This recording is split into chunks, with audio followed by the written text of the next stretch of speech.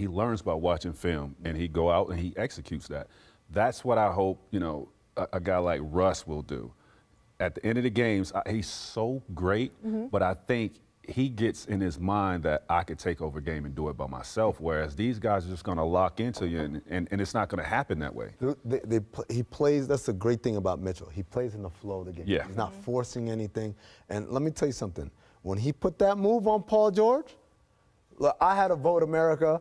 And I was like, man, if anybody can email back Tim Frank, any of these cats, that hey, man's name needs to be on that trophy. Oh, I'm not man. saying Ben Simmons isn't worthy, but the amount of pressure and what he has on his plate, come on, man. It's hard, man. Stop Rachel, playing it's with this hard. guy. It's hard to see something like that happen, and for me to turn around and say, but you didn't vote for him. I didn't, and I feel bad now. I feel really bad, and that's not because Ben Simmons, oh, it turned out you were a bum. Obviously, he's great. He's amazing. He's going to have some pretty big He's games in these playoffs, amazing. too. He's amazing. But there's something about Donovan Mitchell that beyond the basketball and beyond the anecdotes of him learning, that makes you want to like him and root for him.